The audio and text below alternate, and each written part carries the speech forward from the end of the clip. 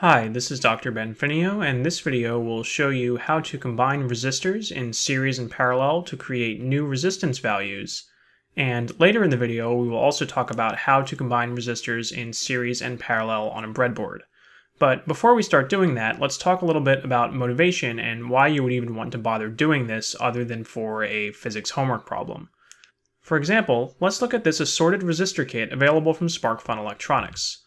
If you've worked with resistors before, you'll notice that resistors tend to come in weird values, for example 4.7 and 47 instead of 5 and 50.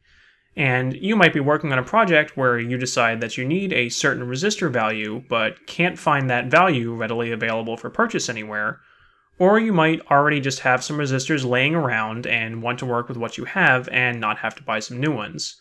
And this is where knowing how to combine resistors in series and parallel in order to create new resistance values can come in handy. Let's look at resistors in series first, because they're pretty easy.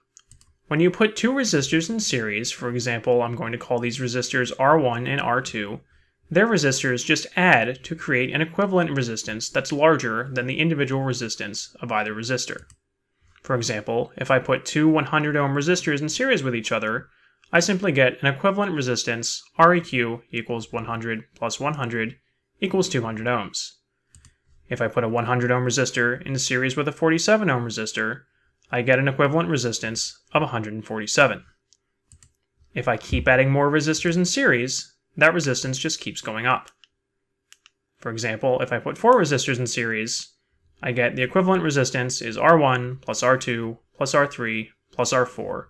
Or more generally, using the summation operator, the equivalent resistance is equal to the sum from I equals 1 to n for n resistors of R sub I. If you haven't seen this notation before and aren't comfortable with it, don't worry about it. You can always just write it out like this instead. Resistors in parallel are a little trickier and less intuitive.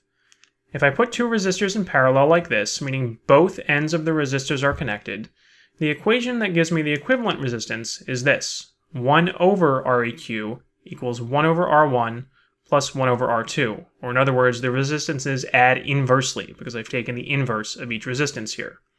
I can rearrange this equation to solve for Req and write it as 1 over R1 plus 1 over R2. Or a little more compactly, I can write it as 1 over R1 plus 1 over R2 to the power of minus 1. All three of these are the same equation, just rearranged and written in different ways using algebra.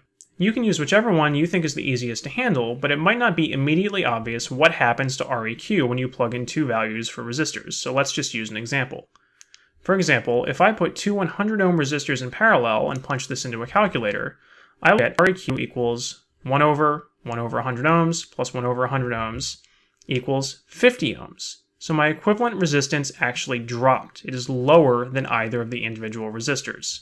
And again, this might be counterintuitive if you think that you are adding more resistors that the resistance should always go up.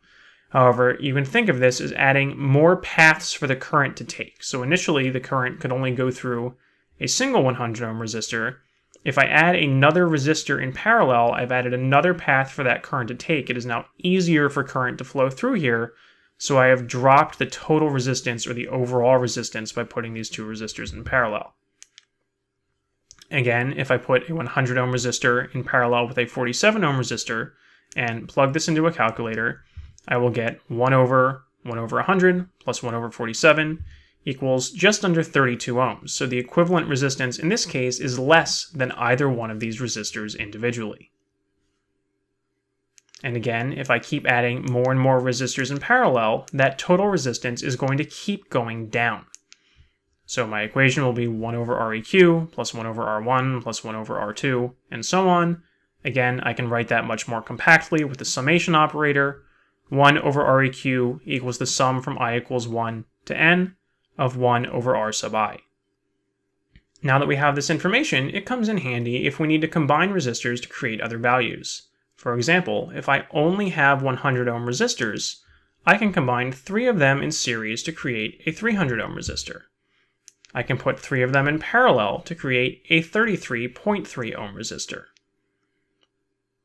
Things can get even more complicated if you start combining resistors in series and parallel. For example, here I have two 100 ohm resistors in parallel, which are then in series with a third 100 ohm resistor. To figure out the equivalent resistance, take this one step at a time. First, look at the two 100 ohm resistors in parallel. We know from our equation for resistors in parallel that the equivalent resistance here is 50 ohms. So we can redraw this circuit diagram with just two resistors, where I have my original 100 ohm resistor here, and now I have a combined 50 ohm resistor which represents these two 100 ohm resistors. Now I can use my equation for resistors in series to calculate the equivalent resistance of these two, which is 150 ohms. So these three resistors I have initially are equivalent to a single 150 ohm resistor. If you're prototyping your circuit on a breadboard, then you'll need to know how to put resistors in series and parallel on the breadboard. If you're not familiar with using a breadboard, then check out the link at the end of this video to a breadboard tutorial. To put two resistors in series, you need to connect them end to end, meaning one end of each resistor should be in the same row, but the other ends of the two resistors should be in different rows. There are different ways to do this on a breadboard. For example, here, this resistor starts out in row 1, they're both connected in row 5. This resistor ends up in row 9. Here, one of these resistors starts out in the ground bus. They're both connected in this row. There's a gap in the middle of the breadboard, so the resistors are not connected across this row. This hole over here is independent. And then here's another example where the resistors are just tilted diagonally. This one starts out in this row. They are connected through this row, and then this one goes over to this row. To put two resistors in parallel, both of their ends should be in the same row. So they don't actually need to be in columns that are immediately adjacent to each other. So for example, these two resistors are in parallel, both have one end in row 2 and one end in row 6. These two resistors are also in parallel. Even though they're not immediately adjacent to each other, they don't have to be in columns A and B, because columns A and E are still electrically connected to each other, as indicated by these green lines here.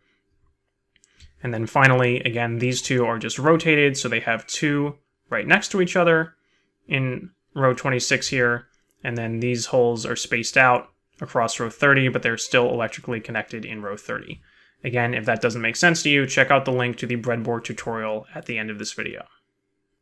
People always ask where I make these diagrams. These diagrams are made with software called Fritzing, which is available for free at www.fritzing.org.